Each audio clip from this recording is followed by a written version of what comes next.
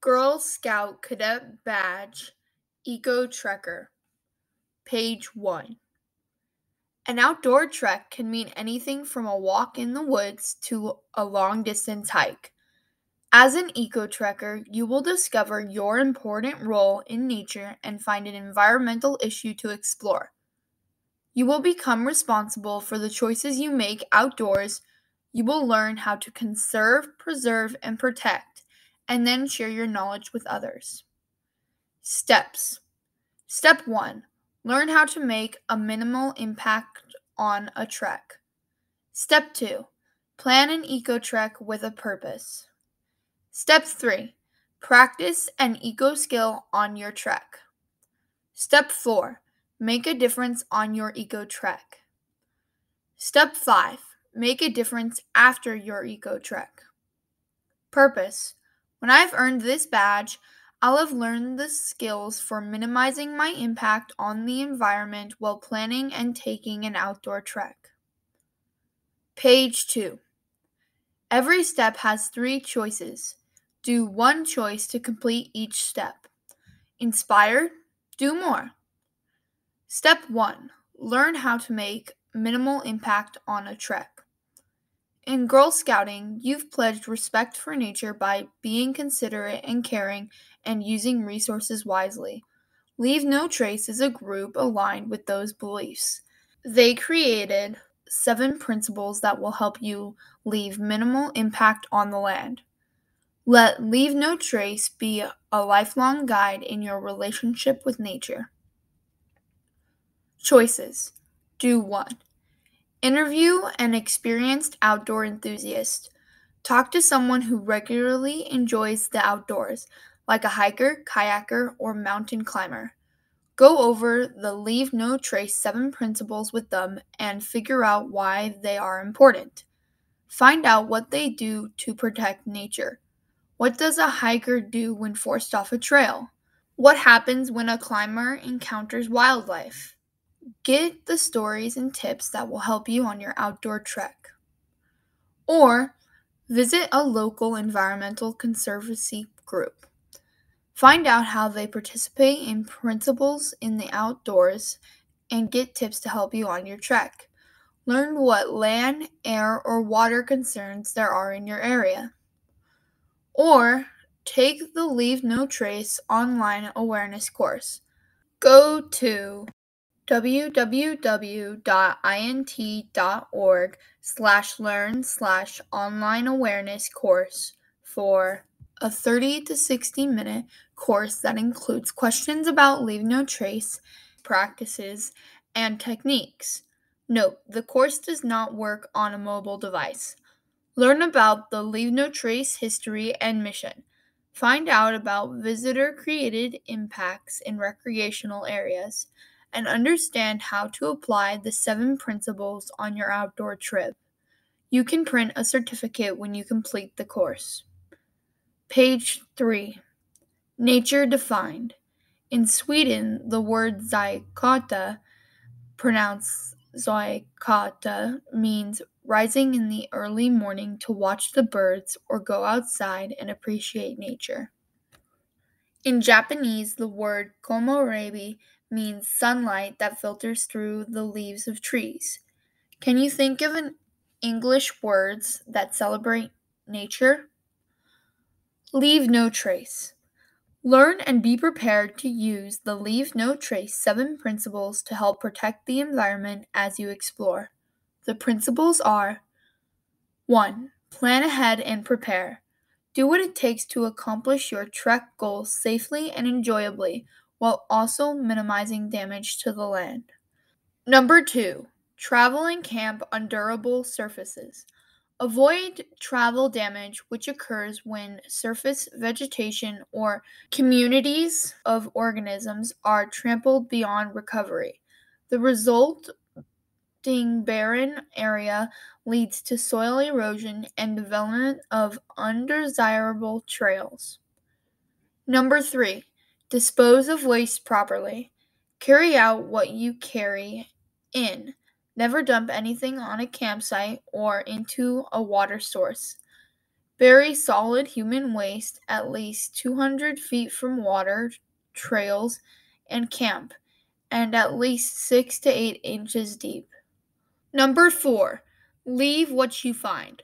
Don't collect or take anything from the outdoors. Number 5, minimize campfire impacts. If campfires are not allowed in certain parks or protected areas, pack a lightweight cooking stove and lantern. Number 6, respect wildlife. Only check them out at a distance. Never approach, feed, or follow them. Number 7, be considerate of other visitors. Remember, you're not alone in the wilderness. Keep your voices down and let nature be the loudest sounds you hear. Page 4. Step 2. Plan an eco trek with a purpose. Start by deciding where to spend your time in nature. Do you have a park nearby? Trails you want to explore? Make sure you plan what you'll eat and where depending on the weather and the amount of time you'll be outdoors. Use the buddy system by trekking with others, never alone. Always let an adult know where you'll be. Choices. Do 1. Talk to an experienced hiker or outdoor retailer. Find out where you can take an outdoor trek in your area and what land, air, or water issues you might find on the trail. Make it somewhere you haven't been before so you can see nature with new eyes. Plan ahead to address one issue you learned about. Or, visit a water source or water treatment plant in your community. Learn about water conservation or water quality efforts being made for your area. Plan a boat trip on a lake or river, or hike a trail that goes along a waterway to explore one water quality issue you learned about. Or learn about invasive plants, aquatic life, or other species in your area. Find out how you can help prevent invasive species from being introduced into the area. Make a plan for an outdoor trek where you can explore an invasive species. Page 5. More to explore. National parks. Many national park websites include volunteer programs that offer Girl Scouts a chance to get involved in a short or long-term projects to improve and protect park resources and facilities. Check out what might be available for you and your troop. Page 6. Step 3. Practice an eco skill on your trek. Before your trek, do the research and make a plan to practice an eco skill. While on your trek, do one of these 3 things or all of them. Choices. Do 1. Identify durable surfaces. One leave no trace principle is to travel and camp only on durable surfaces, like rock, gravel, dry grasses, or snow. A surface is durable when it can tolerate repeated trampling and scuffling. You can read more in the box on this page. Check the surface on your path and off it to identify the different properties. Bring a map and make notations of areas where the path might be compromised. Or find a source for water and purify it when you get home.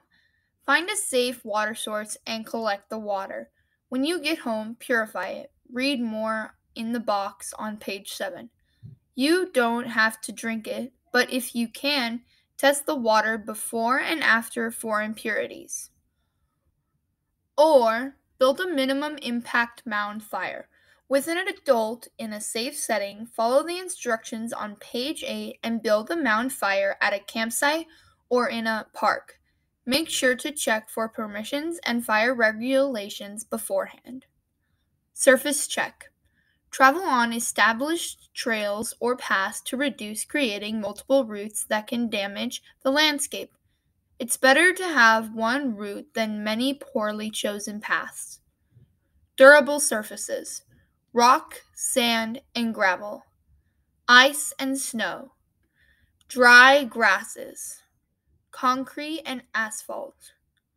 Non-durable surfaces. Vegetation. This means anywhere with plants, grass, flowers, or soil with living organisms.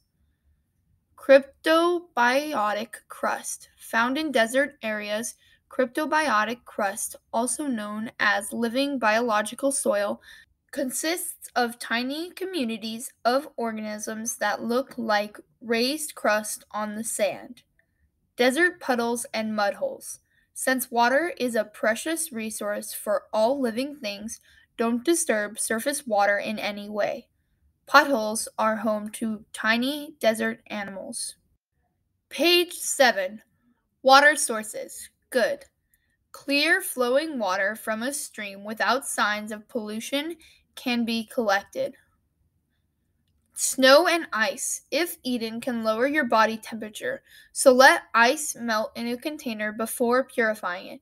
Do not consume snow or ice until purified, and never start with discolored snow. It should be white and fresh.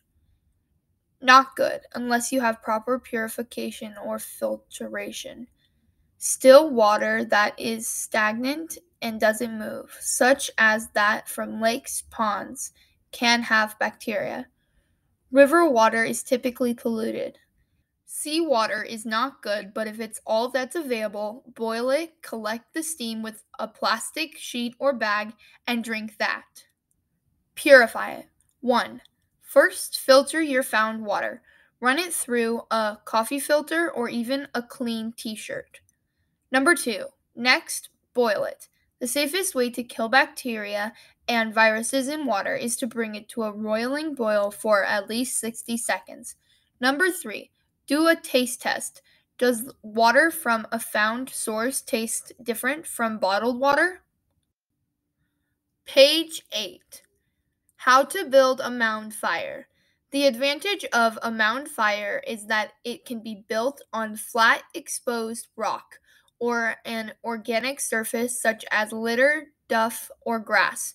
You will need garden trowel, large stuff sack, ground cloth or plastic garbage bag or tarp, coals. Number 1. First, make sure it's okay to build a fire. Check regulations in the area. Number 2. In your stuff sack, collect some mineral soil, sand, or gravel from an already disturbed source, like the root hole in an upturned tree. Number 3. Spread out your ground cloth on a flat surface that will have the least impact on the land, away from any vegetation. Number 4. Dump your soil into a circular flat topped mound at least 6 to 8 inches tall and 8 to 12 inches wide. The thickness of the mound protects the ground below from the fire's heat. The ground cloth or garbage bag is important because it makes cleaning up the fire much easier. Keep the circumference of the mound no larger than what you need to spread the coals for the size of your fire. Number 5. Spread your coals and light the fire. Make sure to always keep an eye on it. Number 6. Put out your fire. Burn the coals all the way through until they become ashes that are cool to the touch. Sprinkle the fire with water, but never pour water on a fire because it turns to instant steam. Once your fire is out, dispose of the ashes and soil by scattering them. Fold the ground cloth up so it's ready to use again. Return leaves, twigs, and other natural minerals to the place your fire was located so the area is back to normal. Campfire safety tips. Make sure the fire building area is clear of overhanging branches, steep slopes, rotted stumps or logs, dry grass and leaves, anything that could burn like litter or pine needles. Watch out for flying sparks. Tell an adult if you see any and have them help you put them out right away. Make sure you have a bucket of water or sand near your fire. Never leave a fire unattended. Don't wear anything nylon or plastic, like a poncho near an open flame. Remove any scarves or loose clothing. Tie back long hair before starting a fire. Page 9. Step 4. Make a difference on your eco trek. Now is your chance to act as an environmentalist explorer. Select the issue that means something to you, whether water, land, or wildlife, and do research before your trek. On your trek, take notes, observe, and come up with possible solutions to help. You'll put your ideas into action in the next step. Choices. Do 1. Explore a wildlife issue. The best way to protect wildlife is to give them space and distance when you trek into the natural environment and help protect habitats they live in. Find out what wildlife you should expect to find on your outing and the ones that are endangered. This can include marine life, birds, insects, butterflies, squirrels, and other critters. How are they being protected? How are they being threatened? Or explore a water issue. Is there a drought in your area that's impacting plants and wildlife? Or has rain and snow caused mudslides and soil erosion? You might discover a polluted water source such as a river or pond, or see traces of tar from an oil spill along a sandbank. Record what you see and think of solutions based on your research. Or explore species in your area that are native and need protecting. Before your trek, find out what plants, insects, or animals are native to your area. Native insects like bees or butterflies can help pollinate plants. Are any of these native plants or wildlife threatened or endangered? While outdoors, check to see which species are thriving and which ones are not. Before you go, learn which plants you need to avoid in your area, like poison ivy, poison oak, stinging nettles, and poison sumac, and keep a close eye out for insect nests. Find out what you can do to protect any species that need help. Give boots the brush. Before and after hiking the Appalachian Trail in Tennessee, hikers use boot brush to scrub mud and debris from their boots. Help avoid the spread of invasive species by brushing your own soles to remove dirt, seeds before and after your trek. Also, take the time to remove dirt, plants, and bugs from your clothing and gear. Page 10. Page 11. Step 5. Make a difference after your eco trek. You completed your eco trek. Hooray! Now make a difference by creating awareness and inspiring others about your issue. Choices. Do 1. Make a video of your eco trek. Put together a short documentary of your trek and the environmental issue you explored. Share it with your troop, school, family, and friends. Get a discussion going after your presentation to talk about possible solutions. Or make an art installation. While on your eco trek, collect human made littered objects while wearing gloves you find along your journey. Create a sculpture or art presentation with these objects. Display your work at school or a community place to inspire others. Or start an awareness campaign. Create awareness to get the word out in your school and community about the environmental issue you explored. Create a flyer, write a blog, or design a newsletter. Museum of Litter. An online museum shows art made from trash found in nature. What do you think the number one trash item is? Yep, cigarette butts. Page 12. Going on a journey? Do some badge work along the way. On the Breathe journey, you learn how to improve your personal airspace and make a difference in Earth's air. You become aware of everything around you and examine your attitudes and behavior. Use these same skills and reflections as you work through each step of your Eco Trekker badge. Now that I've earned this badge, I can give service by adopting a troop of younger girls and taking them on an outdoor trek to show how to have minimal impact on the environment.